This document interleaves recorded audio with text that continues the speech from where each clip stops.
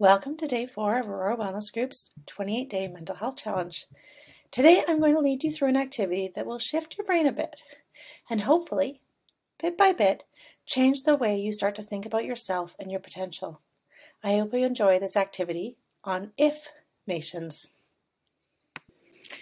Today I want to try something new with you. I think most of us are aware of the idea of affirmations. This is saying positive things to ourselves, and it's become quite popular in the past few years. It's all over social media, and it's even seen in popular television and movies. Often it looks like us looking in the mirror and telling ourselves things we want to believe. I am beautiful. I am smart. I am successful. While there is power in affirmations, I want to try something with you that is a little different. The idea of if-ations, which is similar to an affirmation, however, is structured in a question. It could sound something like this.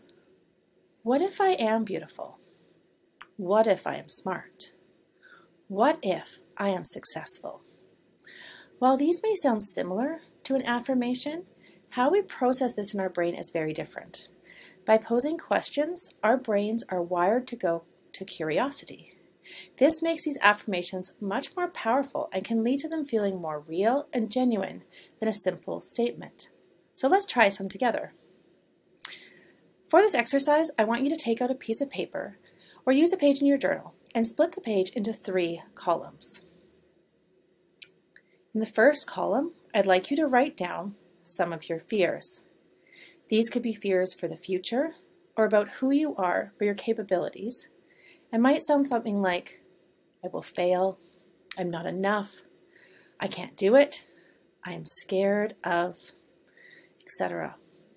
So pause your video here and take some time to write down a few of these fears. Once you have a few fears down, let's move to the next column. In this column, I want you to write down some affirmation around these fears.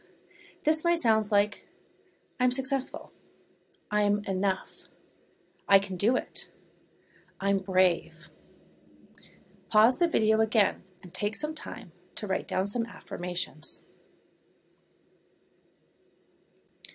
In the third column, I want you to try writing some if-ations, turning your affirmations into questions. What if I'm successful? What if I'm enough? What if I can do it? What if I'm not scared? Pause the video again and write down some if-ations. Now let's read over your page. Out loud, say the fear, the affirmation, and the if-ation. How do these feel hearing them out loud? Take a moment to do that.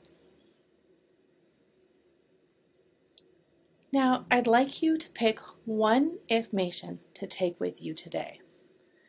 Repeat it to yourself throughout the day and see if that changes how you move through your day. If you're able to tonight or tomorrow, reflect in your journal about how that went.